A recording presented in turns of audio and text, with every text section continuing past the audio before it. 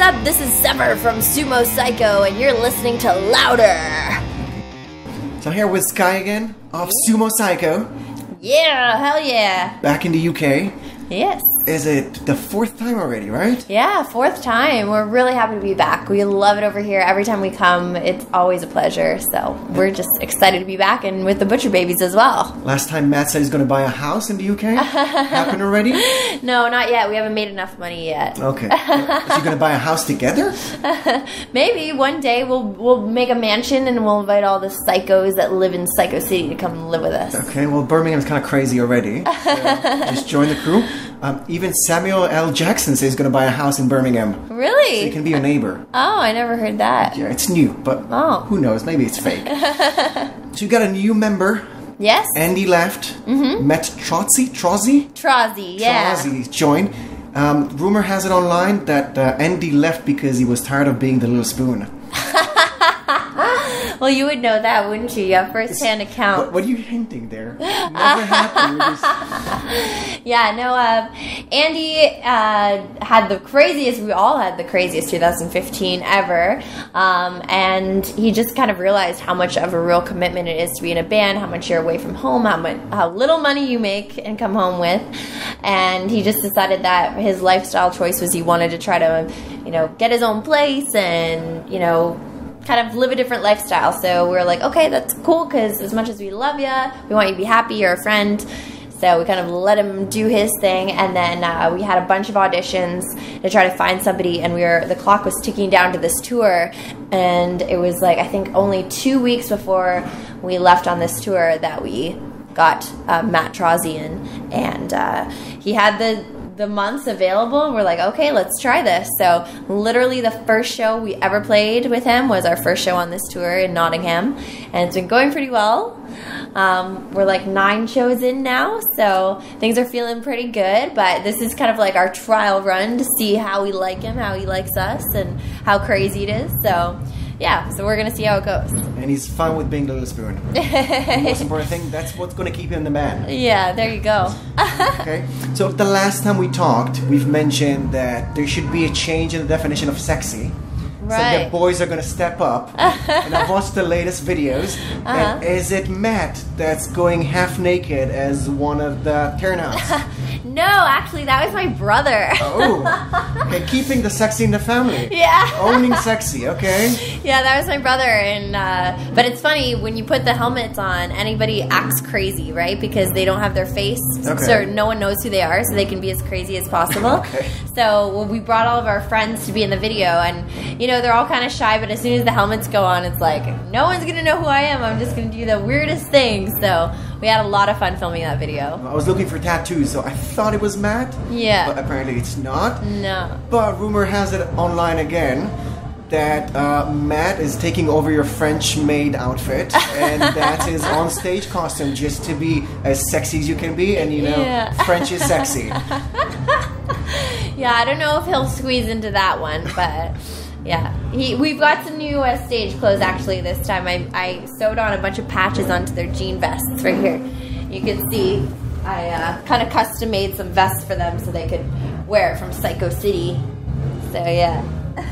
Okay, well, I'm still waiting for the French outfit for Matt. Oh, I think he's gonna rock it. Okay, he has my support. Also, can we expect a boys pinup calendar for 2017? I don't know. We'll see how that one would sell. I don't know. The guys are a lot more shy than me, if you could believe. They don't really want to take it off. Okay. Yeah. Well, if you're looking for people to buy it, you can always go for prisons. Yeah. I think it's going to go really well in prisons. He's going to hate me next time. So, what's up with the future of the band? The last video showed some sort of a teaser of a climatic battle between you and the baddie. Yeah, so, we call him the Ugly. Yeah, are we coming to an end? Yeah, well, we've got 3 more videos to do, and we've got a kind of a storyline that we're following and to get to the end, but we just have to hammer those out before we do the next record, because the next record is going to start all new, brand new story. It's going to kind of end the Lost in Cyco City saga, and we're going to do something else. So yeah, it's going to be fun, but we're kind of waiting to get home and kind of finish this up, because we've had the ideas in our head for a while. So So the tour kind of put everything on hold. I know that about 8 of the songs are already ready. Yeah, we've got about half of them. I'm actually trying to write, if I have time on the road, a few like melody and lyric ideas. But yeah, once we get home, we're definitely going to buckle in. This tour and the tour in the States has kind of pushed everything a bit back for the record. But in a way, it's a good thing because it's helping us get experience, get out there, build our fan base bigger, so that next year we can come back with the new music and hopefully do a headline tour out here. The last few tours, are they helping come up with some new collaborations, either on stage or for the record? Yeah, well, like at the end of our last tour, we got to hang out with Benji Webb and we did a music video with him for our song Moon Mountains. So that was really cool. And then we just made new friends in the Butcher Babies, and we've talked about doing a song live together. So we haven't figured it out yet, but maybe in the next few shows you might see something if people come out. So there's nothing recorded or planned to be recorded for the album with the babies? No, nothing right now, but we're getting to be fast friends, and it is very cool being on the road with 2 other females. For me to like trade secrets on how to, do your makeup and not look sweaty while you're on stage and all those things. So it's a lot more fun sometimes to have someone be like, oh my gosh, I forgot my eyelash glue, and they're like, I have some, and you're like, yes, no one in the boys would ever have that. I was wondering if you ever came back to Colorado to get your stash from the border. Did that happen? No, we haven't been back there. It might still be there. Yeah. So do you still have the coordinates? I think they are in someone's phone. There's some GPS coordinates somewhere. Okay, do you want to share what's there, or is it still a secret? It's our buried treasure. We don't want to give it away, so then someone will steal our buried treasure. Okay. And I was wondering, the video for Cry Murder. Yeah. Is there an intentional tribute to No Doubt? It kind of reminded me of Just a Girl. So skipping between the red rooms. It's not. It wasn't completely intentional. No, we just it was so cold outside in the Canadian winters that we just were like, we have to film something inside, and we thought how simple it would be to make it look like a room's kind of closing in on us. And that's where we kind of just decided to paint all the walls a weird color, and we thought orange kind of like contrast with my blue hair at the time, and we just kind of went for it. But I always have No Doubt probably in the back of my mind, so it's probably subconsciously trying to imitate them in a bit of a way, I guess. So you're not tired of the comparison or the relation to No Doubt? No, I don't think so. I mean, like, to me, like, Gwen is one of like the first like real female performers that I remember watching on TV and seeing her doing push-ups in between singing Just a Girl and thinking how badass that was. So to me, I try to keep up that energy, in my performances, is always kind of pushing the envelope. And how about the comparison to Robin Sparkles? Who's that? How I Met Your Mother? So I haven't seen. I don't watch TV, so I don't have that comparison. It's the Canadian representation. She used to be a teenage pop star. Oh, see, I don't know the reference. Sandcastles in the Sand. You gotta watch it. Oh man, maybe my friends would know that. I haven't seen that show. Okay, so next time, maybe. Just gonna sum up with one kind of serious question. Okay. You've been going for a few good years already, touring with some girls, with some boys, performing to girls and boys. Do you feel like there is a change in representation of girls and boys on stage? I don't know. I mean, more acceptance? Yeah. More expectations?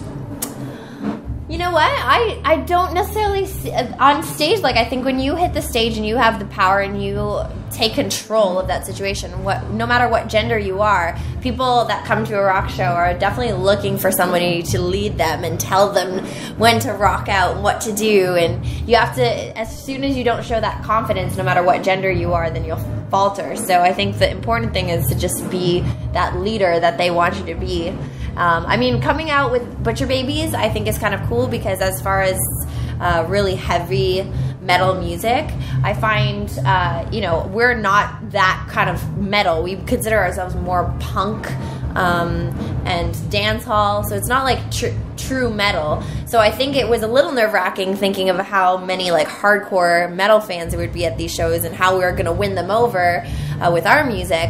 But I think because of the fact that Butcher Babies have kind of led the way to be like, yeah, like you can be completely hardcore and ferocious and they scream and everything, but then they can also sing, and then they can also like, you know, show a feminine side that sometimes doesn't get seen in that genre.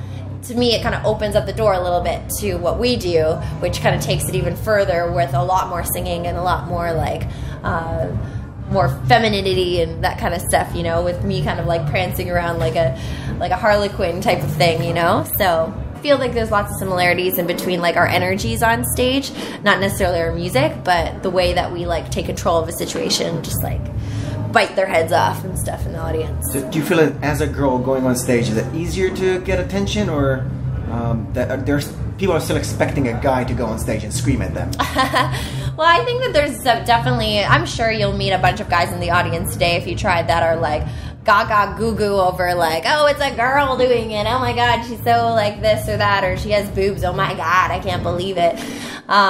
Which to me is like a little silly, but you know, people have their things they like to see. For me, I like to see powerful women do their thing, but it's not exactly the same context of like just drooling over them in that way. But I mean, then there's fans that just honestly love the music, honestly love just seeing females being empowered and confident, and that's what I love.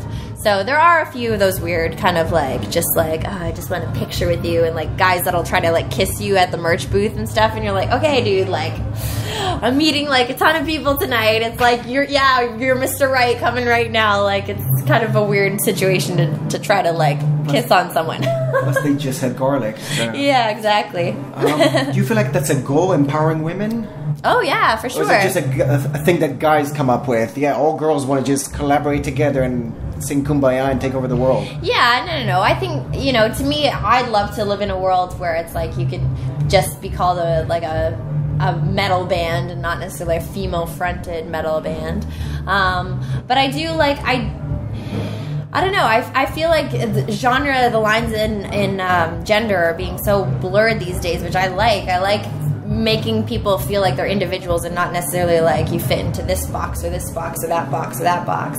But there are some things that, like, because we're a minority still, there are certain things that we still have to fight for in order to get to that point where everybody's just cool with, no matter which way you are or what you like or what you do or who you are, that you're accepted.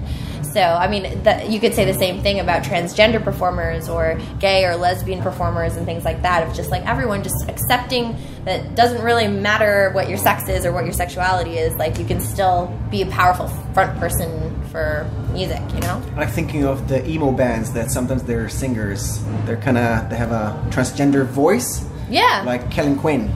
Okay, I haven't heard of them before. The band is named Sleeping with Sirens.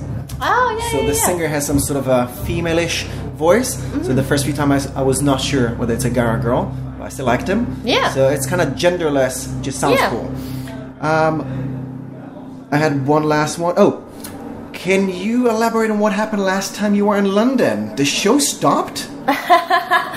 Yeah, so are you talking about the time with the fire truck? Yeah, the headliner show. Yeah. Was it so hot in there? Yeah, it got so hot. So for whatever reason, I'm still not 100% sure why, but the fire trucks came, and luckily we had literally just finished our set, and the alarm went off, and everybody got rushed outside, and then there was this big fire truck that came, and all these fire trucks are coming in, and we were laughing. We were like, oh yeah, we set the place on fire because we're so hot with our music. So that was pretty funny, but it was cool because the venue had to kind of shut down and let them investigate.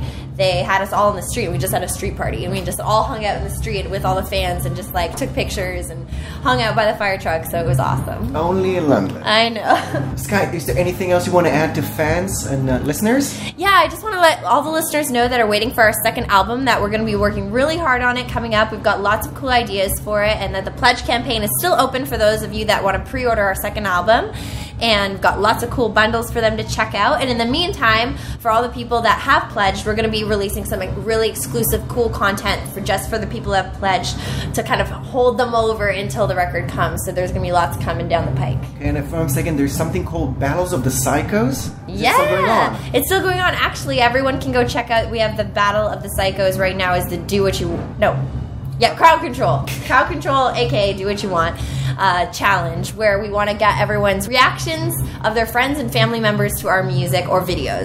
So we want you to like either videotape or take a photo of you showing your friend or family member our music and what they think about it. Okay, sounds very cool. Yeah. Well, Skye, thank you very much for your time. Thank you. I'll see you on stage in a second. All right.